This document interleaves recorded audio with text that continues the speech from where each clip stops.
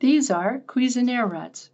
We can use them in a variety of ways to explore concepts in mathematics. One of the great things about them is that they have no markings on them, so we can work with the rods in relation to one another. One thing that we can do with them is build fractions, and we can also add and subtract fractions. In this case, what we want to do is we want to add two fractions that have unrelated denominators. So what I'm going to do is I'm going to write down an expression that reflects that. So here I have 2/3, and I want to add 3/4. Now what I'm going to do to make it easier is I'm going to use some centimeter grid paper.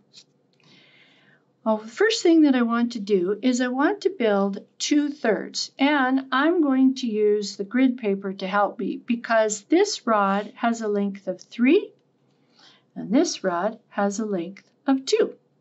So there I've built 2/3. Now I want to build 3/4. So I know that this rod has a length of 3, and then I'm going to use the next one that's a little bit longer, and that's 4. So here I have 2/3 and I have 3/4. Now, we do not have the same denominator. So what we need to do is we need to think about building a common denominator. Well, here's one thing that I know. If I add another 3 of these, I now have made 12ths. Now, because I have added 3 here, I also need to do the same thing to the top. So now what I have is I have 4 of these green rods, and I have 4 of the red rods. Now let's take a look at the fraction that I've built. This is 3, 6, 9, 12, so it's 12ths, and it's 2, 4, 6, 8. So I have built 8 12ths.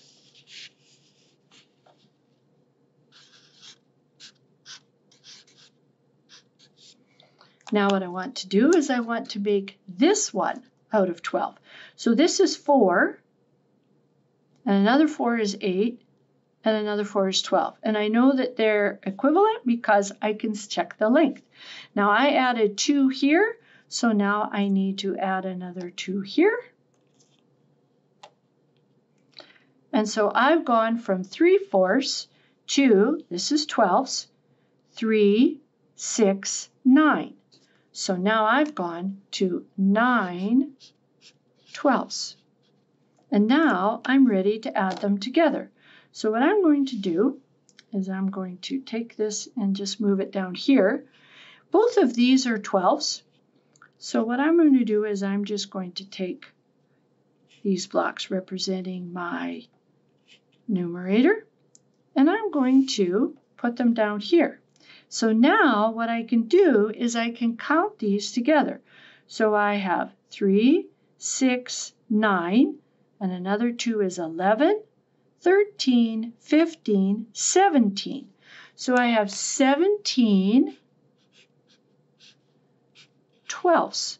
Now I know that that is an improper fraction, so I see that here's one whole, and then I have 2, 4, 5, another 5 12ths. So I have 1 and 5 12ths.